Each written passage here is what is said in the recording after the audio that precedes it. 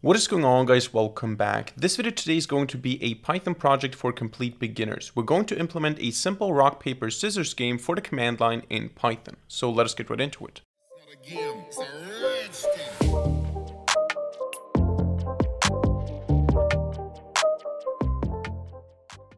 Alright, so this is going to be an extremely beginner-friendly video today. We're going to build a simple rock, paper, scissors game for the command line in Python.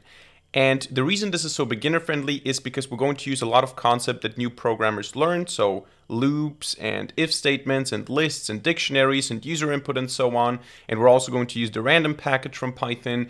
And it's not very complex. It's not in any way complicated to understand what's happening here, but for beginners, this is a good first project to put to use all the concepts that you've already learned. So we're going to get right into it. I'm going to open up a new Python file here. I'm going to call it main.py, and we're going to first of all import random. Because of course the idea is that we're going to play rock, paper, scissors against the CPU, against the computer, and the computer will just pick something at random. So there's no psychology involved here. So the first thing we're going to do here is we're going to define a couple of variables. First of all, we want to have a done variable, which we're going to set to false because we want to keep playing unless we quit actively. And then we also want to keep track of how many times we won, lost, or had a tie. So wins, losses, ties is going to be equal to 0, 0, 0. All of them initialized at 0.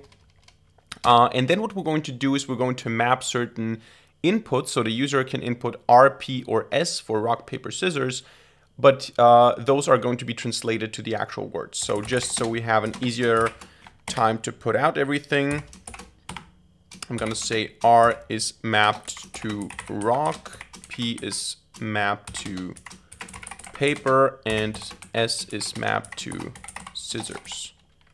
Come on. There you go.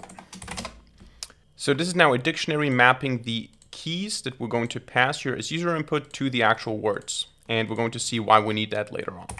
What we want to do next is we want to have a game loop. So we want to say while not done, keep playing.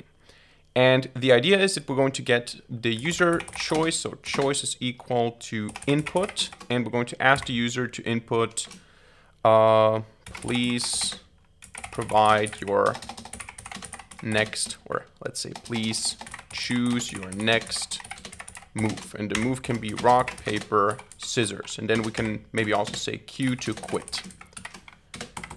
And what we do then is we take this choice, and based on that choice we decide what is going to happen next. But before we do that, we also need to have a choice of the CPU.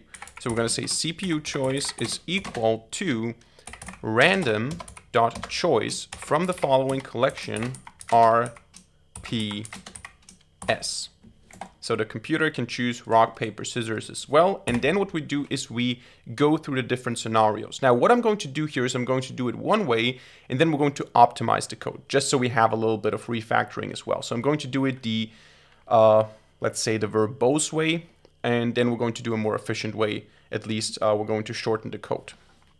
So we're going to say here, first of all, if the choice is equal to the CPU choice, then it's a tie. If we have the same thing, it's a tie. So what we do here now is we say it's, maybe we should use double quotations here. It's a tie.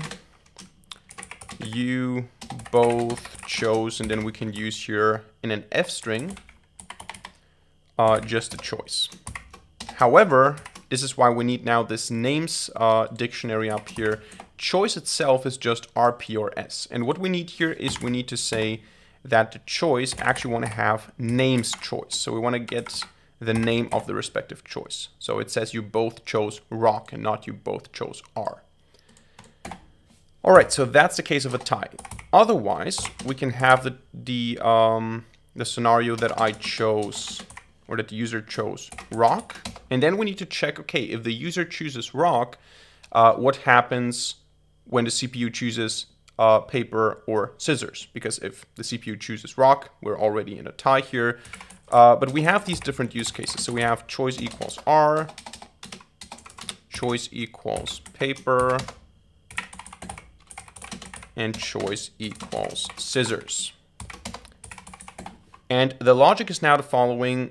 Something beats R. So there is something that beats rock, and this something is paper. So what we do here now is we say if CPU choice is equal to P, then we have to print CPU wins you chose, and then again we use an F string here, you chose names choice, the CPU chose names CPU choice. And then basically we can say else. So if the CPU didn't choose the same thing, it didn't choose paper, we only have scissors. So in this case, we're going to copy this and we're going to say CPU, or actually you win, you chose this and CPU chose that.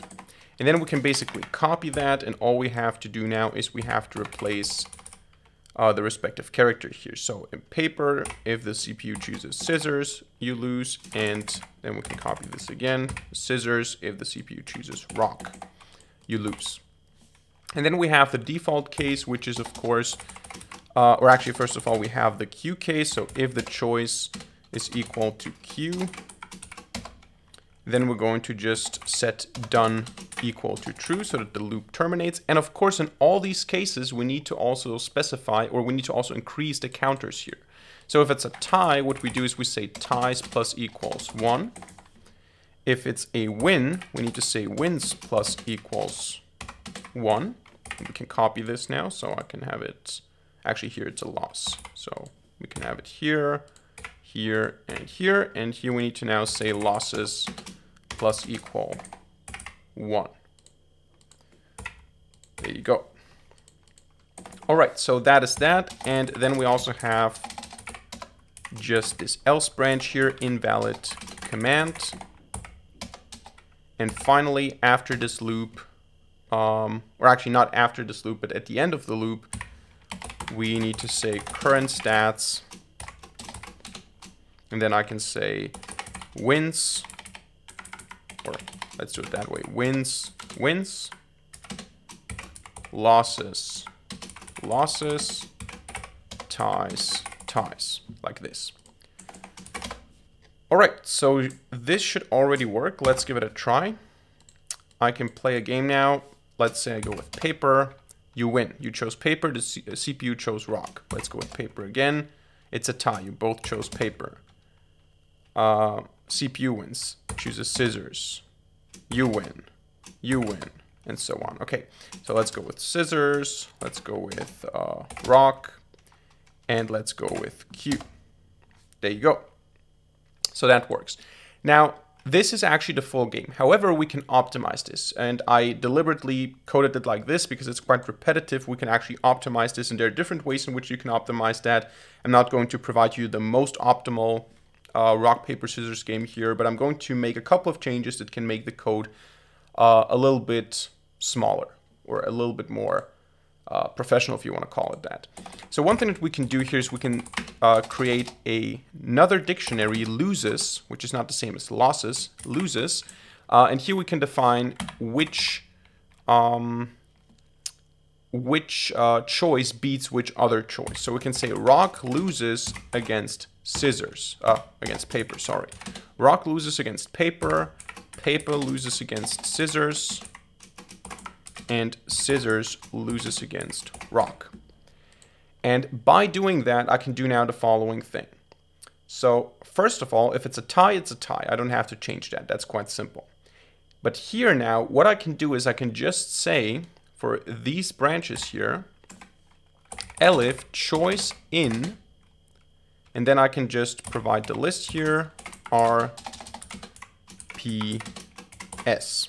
So if the choice the user made is any of these three, R, P, or S, I can just say if the CPU choice is equal to, and now I just have to pick the one that wins against the choice. So I just have to say loses, and then choice. If that's the case, so if CPU choice equals loses choice, then we're gonna print CPU wins. And then same message here again. You chose names choice. and then the CPU shows names. Oh, I didn't close this. The CPU shows names. CPU choice.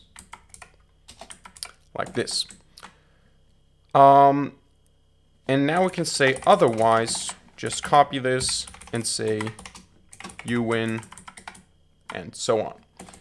And then we just have to say losses plus equals 1 here and wins plus equals 1 here. And the rest stays the same.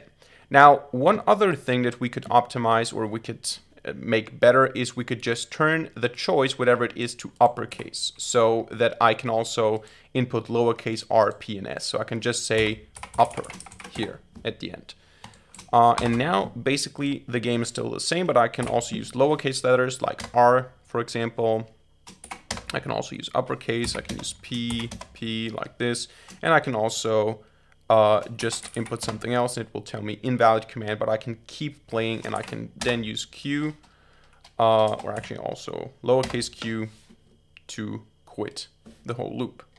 So yeah, this is how you build a simple rock, paper, scissors game in Python.